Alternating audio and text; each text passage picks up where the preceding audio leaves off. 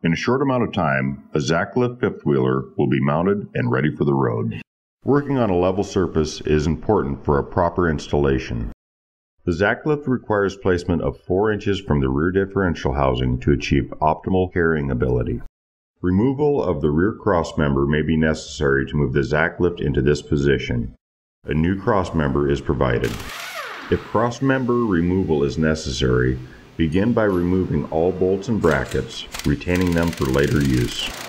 Wiring and/or airline attachments to the crossmember will need to be relocated.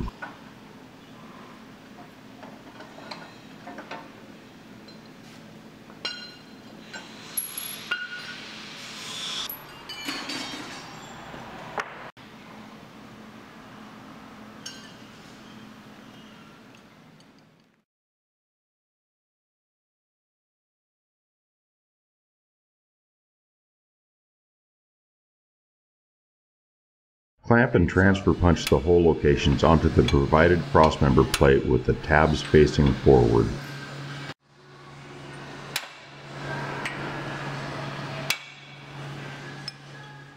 Loosely fit the provided crossmember using the old nuts and bolts.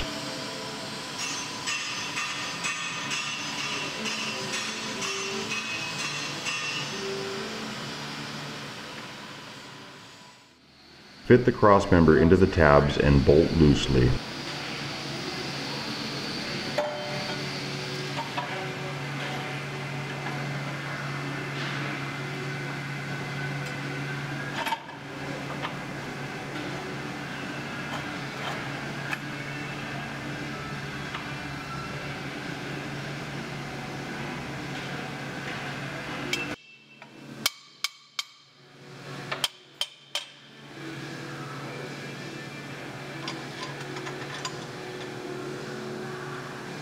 After properly positioning the crossmember, tighten all nuts and bolts.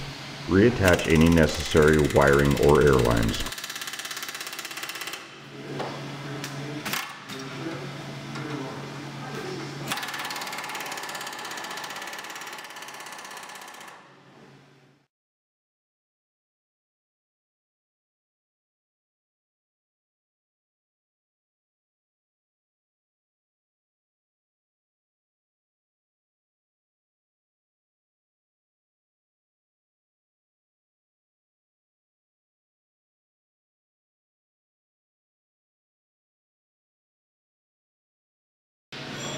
Release the locks on the fifth wheel plate.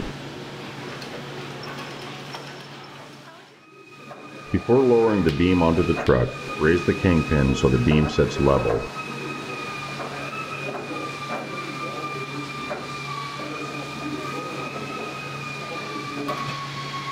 Lower the beam onto the truck and lock the kingpin into the fifth wheel plate. Place it level behind the main pivot pin that secures the Zacklift to the fifth wheeler beam. Place a degreeing wheel on the level. Get 7 degrees. Measure the distance from the back of the level to the rear differential housing. Now slide your fifth wheel plate till that gap closes to 4 inches.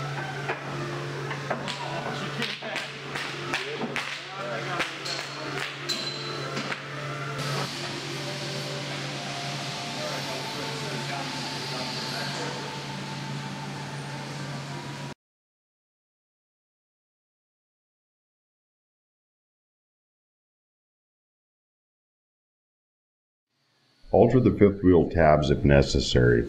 Shave the extruding tabs to clear any obstacles such as shock towers for ease of drive-on, drive-off procedures. After all fittings are complete, replace the fifth wheeler onto the truck and position it properly.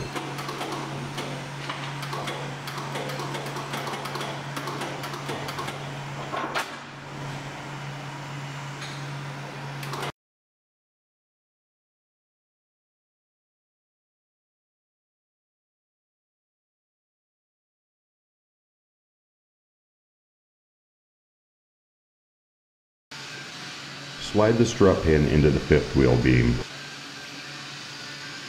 Hang the strut arm. Insert the strut. This will determine the location of your frame tab. Remove nuts and bolts from truck frame at this location. The frame tab is 2 feet long but can be trimmed to 1 foot. Use clamps and transfer punch to locate the holes onto the frame tab. Use 3 5/8 inch grade 8 coarse thread hex bolts to bolt the frame tab to the truck frame. Use the front location of your frame tab, giving your strut a slight angle.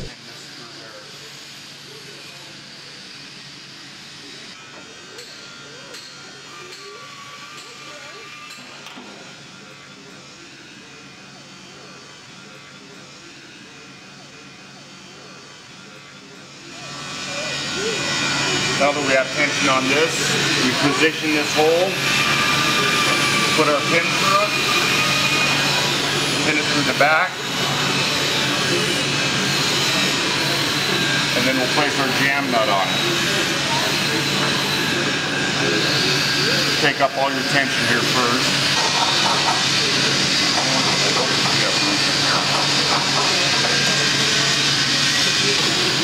And this here, you just get to where it's hand tight. And you will want to put this all together before you hang your unit off the back of your truck.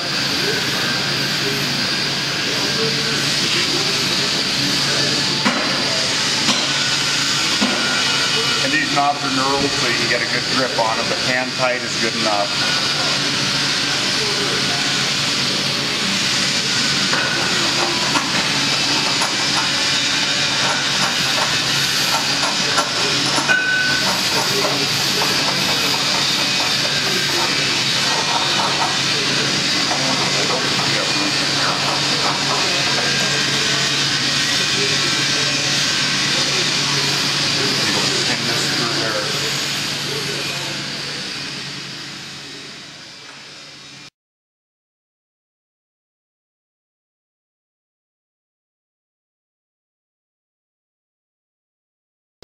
Install the cylinder bushings into the cylinder mounts. Use tape to secure the bushings into place while installing the cylinder.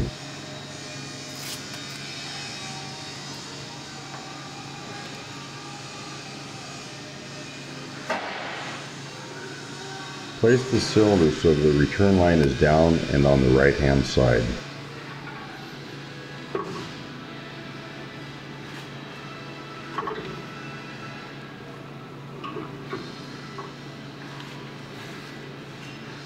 Place the tilt cylinder pin through the beam and cylinder, secure with cotter pins on both sides.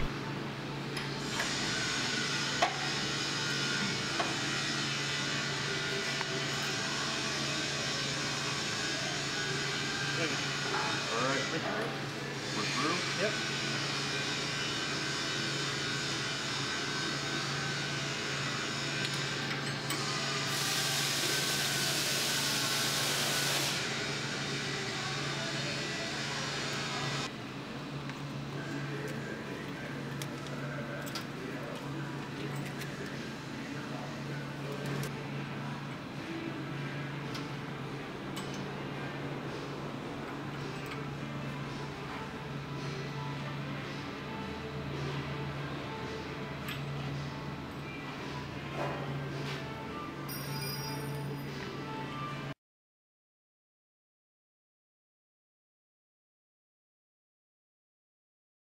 Remove the main pivot pin from the fifth wheeler beam.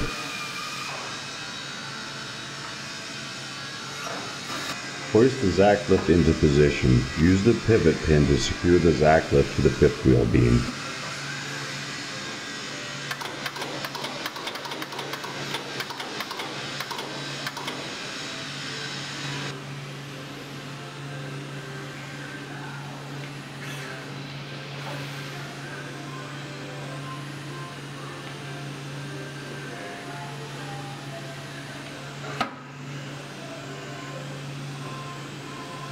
You'll have to wiggle your Zacklift around, obviously, a little bit to get this to go through. Use the supplied bolts to secure the pivot pin to the fifth wheel beam.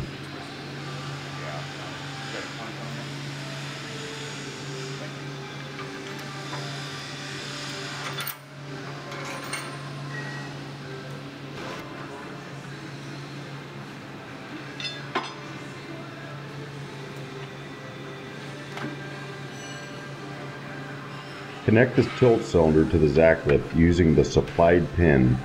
Use a 2x4 or other appropriate lever to lift the cylinder in place. Secure the pin with the supplied snap rings.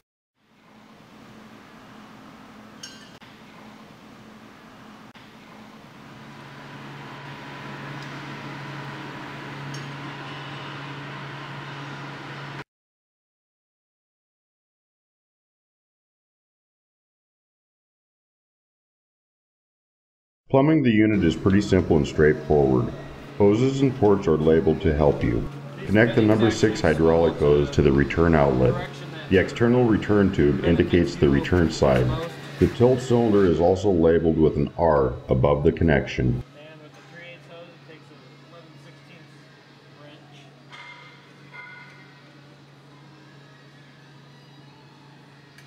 The number 4 pressure line goes to the opposite connection.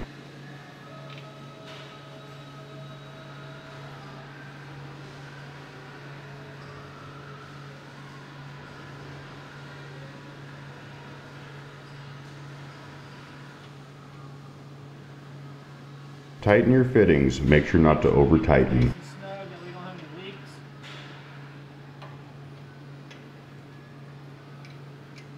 At the top of the Zacklift, connect the factory installed number 8 hose to the return side. They're also 11/16. Connect the number 2 hose to the pressure side. Do not cross these hoses.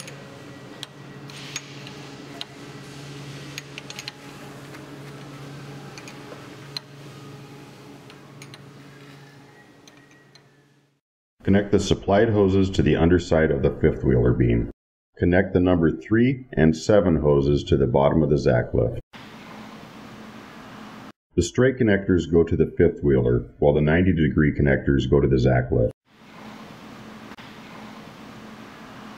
Connect the glad hands to the front of the fifth wheeler, then connect the hydraulic quick connects. Start the truck and engage the PTO or power supply. Cycle the Zacklift through its full range of motion to work out any error in the hydraulic lines. Last, inspect all your hydraulic lines to make sure that they have been properly tightened and you have no leaks.